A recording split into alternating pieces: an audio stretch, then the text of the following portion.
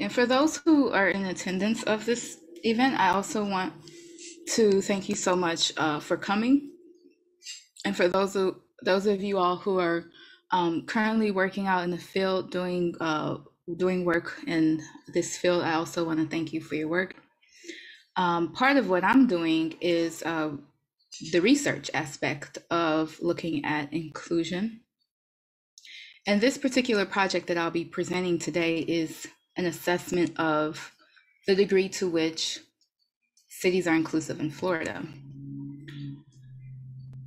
What I will be presenting today is kind of a lot, so I want to get through all of it, but I also want to make sure there's time at the end if there's any questions. The first part of the work looks at whether it presents the work of the first part of the project, which looks at the degree to which cities in Florida are inclusive. But then the second part of the project presents the immigrant perspective and how they feel that Florida is inclusive. Okay. Now I have a poll that I'm going to ask you all. Looks like there's a poll. Okay, there's a poll. You can complete the poll that was just put inside of the Zoom link. The questions that I will be answering in this first section, which is the city perspective, is to what degree are cities in Florida inclusive towards immigrants? Do levels of immigrant inclusion vary based upon city population size? Are local governments more inclusive in cities with higher levels of foreign-born and Hispanic populations? So combine these questions provides a snapshot on the degree to which cities in Florida are inclusive.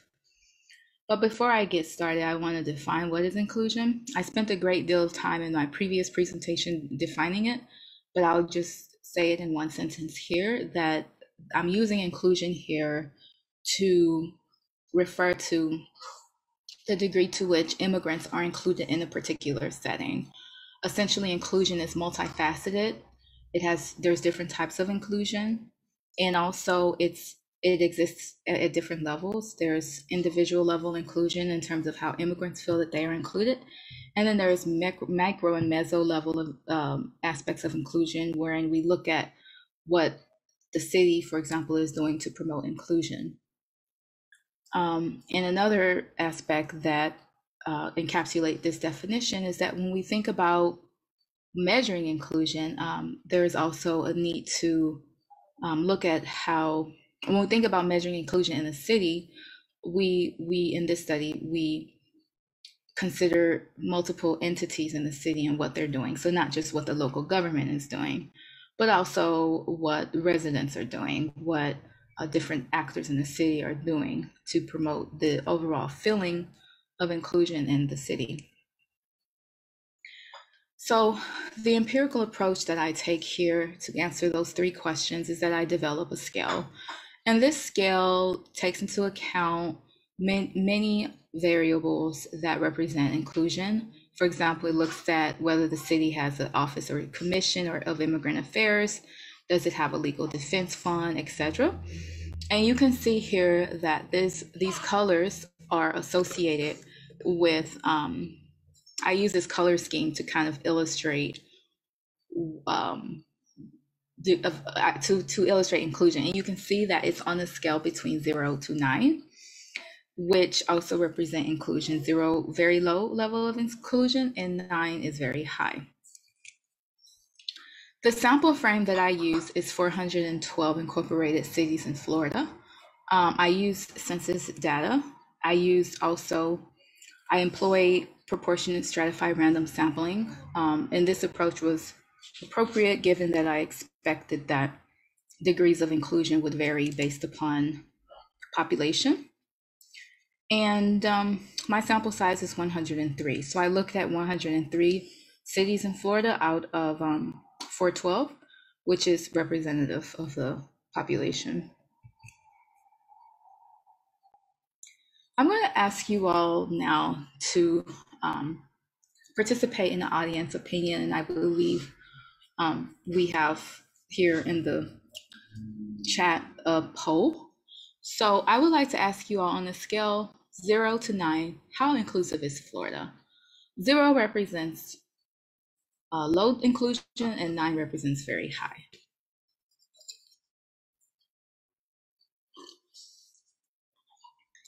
And is there a way, panelists, is there a way, Terrence, is there a way we can see that result?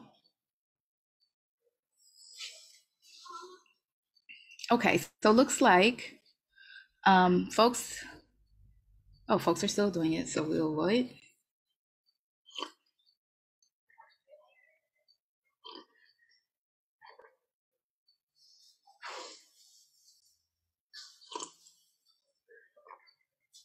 Okay.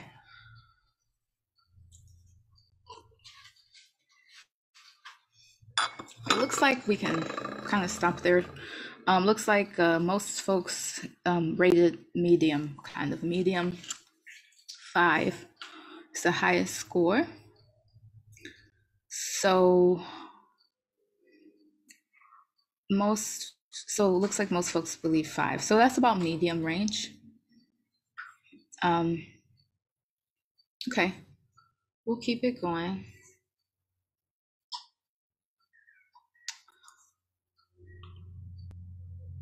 All right, so can I get permission now to share my screen? Thank you. Looks like most folks think it's pretty inclusive, or at least average. Well, actually, according to the study, Florida is exclusive, and meaning there's on average, the average city in Florida, and we're only looking at incorporated cities here, exhibit low degrees of inclusion. The estimated level of inclusion is 0.75 to 1.25 for all incorporated cities, translating to very low to low levels of inclusion on a 9-point scale. And also, the level of inclusion for governments is low, is even lower. It's less than 1. It's between 0.32 and 0.68. And I'm 95% confident that these estimates are correct. So here's a visual. You can see in this visual that, so gray represents the scores between 1 to 1.9. And as you can see in this visual, that most cities in Florida have a score of between 1 to 1.9.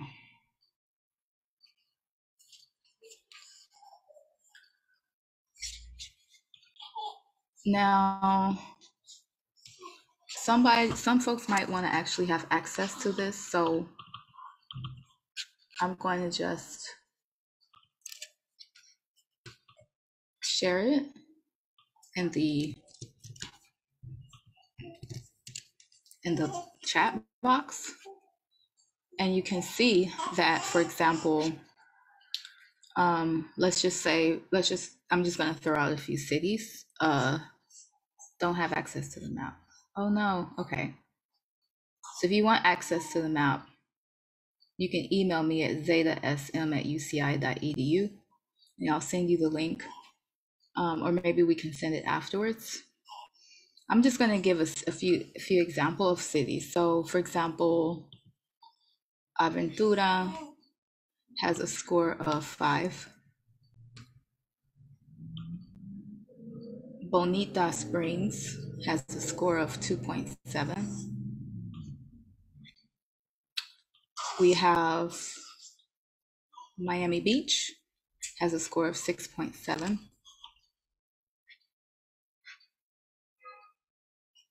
Palm Springs also has a pretty high score of 6. So, okay.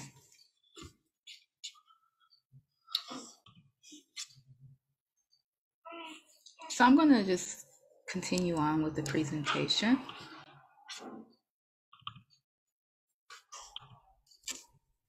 Now, do levels of inclusion vary based upon population size? So basically, that's the first research question that I'm going to provide the results to. The answer is yes. Levels of inclusion vary based upon population size, whereby the higher the population size, the more inclusive the city will be. In addition, local governments with sizable populations also tend to be more inclusive towards immigrants. So here's a visual. You can see that cities with population size over 1499 have very low level of inclusion of less than one. But as you see increase in the city population size, it increases also the inclusion score. So cities with like 1500 to 599, 5,999 have an inclusion score that is slightly higher than cities with 1499. And then you look also at cities that has a population between 50K to 99,999 has score of 3, but that's still low actually. But it's higher than smaller cities. And the other thing I want to mention is that half the cities in Florida actually have half the cities in Florida have a population size of 6,000. So actually, Florida is quite rural.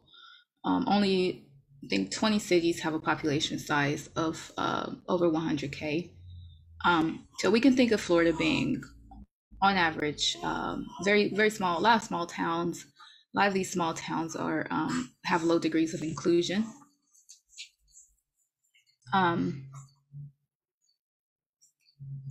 Okay. So comment panel, I'm wondering if the data is confounded by the fact that immigrants cluster, and so Miami Beach may be inclusive towards the immigrants that go there, but less inclusive towards other kinds. Exactly. Yeah, exactly. So we may see that the fact that there are more immigrants in a particular community does, in fact, yes, denote higher levels of inclusion in one regard. But it could be that the city is exclusive in other regards. Exactly, and that's because there's inclusion that exists on different dimensions. So it might be inclusive in terms of the residents there being mainly of immigrant background, but it might not be inclusive in terms of like the local government outputs. So the median inclusion score for city government. So we look at inclusion, I just show inclusion in terms of overall inclusion, but I want to now talk about city governments. So we can also see here that governments in Florida, local city governments actually also are more inclusive when the population is depending upon the population size. So you can see that with the local government, it's more likely to be inclusive when there are more people in the city and in the community. You can see in this chart, for example, basically, if you're a city in Florida with less than 6,000 people, you're exclusive. Bottom line, there's like not a lot of degrees of inclusion. Yeah. And the results, this is the second study that I'm going to present. This question presents the results of the following question. Are local governments more inclusive in cities with higher levels of foreign-born populations? The answer is yes. Actually, local governments do tend to be more inclusive when there are more people in the populace that are of foreign-born relative to the population median. But this level of inclusion is still exclusive. So even though you have cities in Florida where you have a lot of folks coming from different places, still on average, the government is exclusive. Here's an illustration. Cities with a sizable foreign-born population relative to the foreign-born population median have an estimated inclusion score of about 1.8. So that's baseline. Or no, that's not baseline. That's when you have a city where there's more foreign-born individuals relative to the state average, you see a score of 1.8. But if you have cities that are below average of foreign-born ratio, The score is about 0.08. So, and these scores are statistically significant. But as you can see, if we were to put this on the scale, 0 to 9, it's still exclusive. It's still very low. So you see that local governments are more inclined to be inclusive when you have individuals, you have the population have a higher ratio of immigrants. So the third question I'm going to present is, are local governments more inclusive in cities with higher levels of Hispanic populations? The answer is no. There is no difference between how governments, their outputs in terms of inclusion when there are higher or lower ratios of Hispanics in the population. And you see the two differences in the scores, 1.6 and 0.93, but these are not statistically significant. So there is essentially no difference between the two groups. I do want to let you all know some limitations to my research. Essentially, this is not generalizable outside of the state of Florida. And it's also not generalizable to cities that are not incorporated. It only is applicable to cities that are incorporated. Also, this study is limited to data that was collected between December to May. Lots of stuff has happened since then, but essentially these scores are, I mean, there is always going to be deviations, but nothing too draconian, nothing too like big of a leap in terms of the scores, but they are limited to a particular time. But essentially the scores still provide critical information that can be used for policy and practice. I want to move us to a different direction to look at the immigrant perspective. So I just provided information on the city perspective and the degree to which the city is inclusive. But I want to move now to what immigrants think. Do they think that Florida is inclusive? So the three research questions I pose with regard to this topic is: number one, to what degree do Floridians from immigrant background feel included in their community?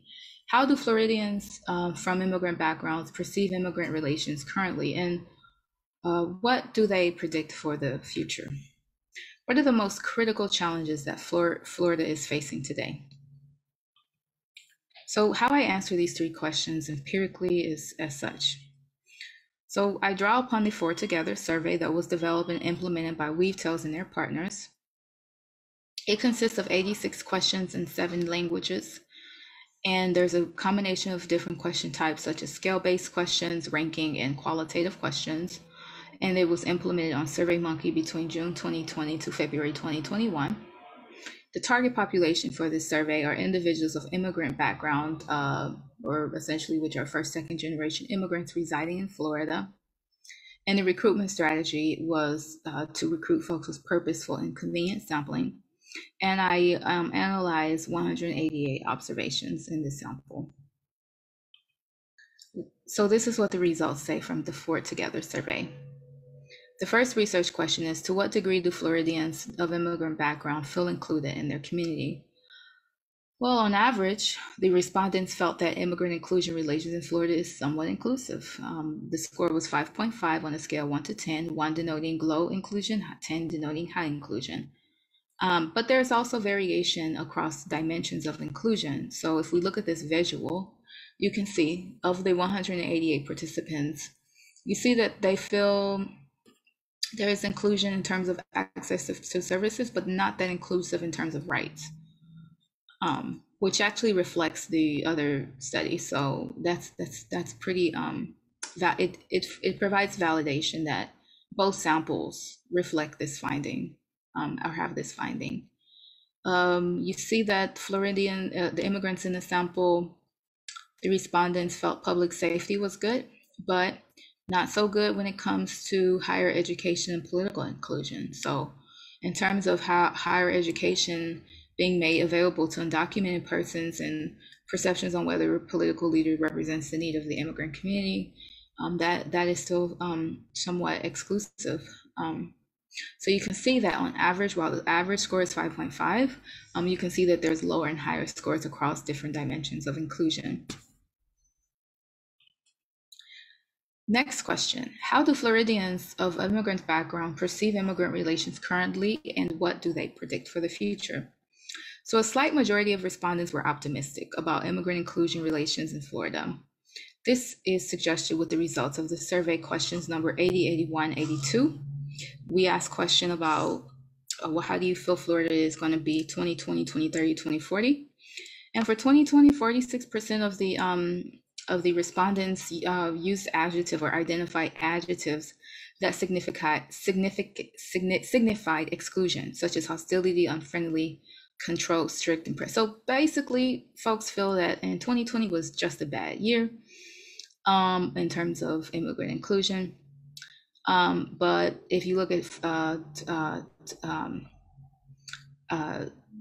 but there were also actually no, I take that back. Looks like folks actually had higher degrees of sentiments with regard to inclusion over exclusion, because folks elected adjectives that signified inclusion, such as open, fair, and democratic. So there's more respondents that felt that 2020 was inclusive than exclusive. Okay, for 2020. The next question is, what are the most critical challenges that Florida is facing today? So the survey reveals that there's many challenges. Of course, these challenges these challenges vary across different dimensions. So here's an example. You see that civil, so let's look at civil. So some of the respondents felt that there could be an improvement in immigrant political representation. Also, there could be improvement in restoration of trust between the police and certain ethnic racial groups. There's also a sentiment that there needs to be more access to housing, access to scholarships for undocumented persons, more addressing of hate crimes. We need to look at health as well. Health, there's a need for access to affordable health care, access to medical care and workers. So all of these reflect more or less the 188 respondents, how they feel included in terms of these aspects. So I want to discuss some limitations to this research. So number one, the findings are not really generalizable to the population of immigrants. So it's essentially limited to the 188 respondents in the survey. It does not also provide sufficient representations of individuals of temporary status, such as DACA, or individuals who are illegalized. That has implications. So if you have a sample where most folks are citizens, well, their idea of inclusion is going to differ from a sample of individuals who are on the edge of being deported. So do know that these results reflect the opinions of mostly individuals who are legal, but they still, the results still reflect an aspect of the voice of the immigrant community. The findings are also limited to the experiences of individuals in large incorporated cities with a population of over 100K, which, as in my previous presentation, these cities are actually more inclusive. So if you're in an inclusive environment, of course, you're going to feel as though you're included. But if you're not in an inclusive environment, that may affect your perception. So for the researchers watching this, future research can look at the experiences of how immigrants, their experiences in smaller towns, especially towns of less than 6,000, in order, so this is something that, or no, not 6,000, but 23,000, because the experiences may vary because the degree of inclusion is lower in those cities. I would like to conclude with some food for thought. First, let me summarize. So this presentation found that in the aggregate, cities in Florida are exclusive towards immigrants. levels of inclusion vary based upon population size. Further, the degree to which immigrants possibly vary based on the population size of the city and type of inclusion. Um, and so, what does this mean? Like, what's the point? Okay, that's what my advisor and a lot of my colleagues always ask. Well, who cares? Um, well, who cares? Policymakers, folks who are immigrant rights activists, folks who are sitting down at the table trying to make some inclusive strategies for cities in Florida.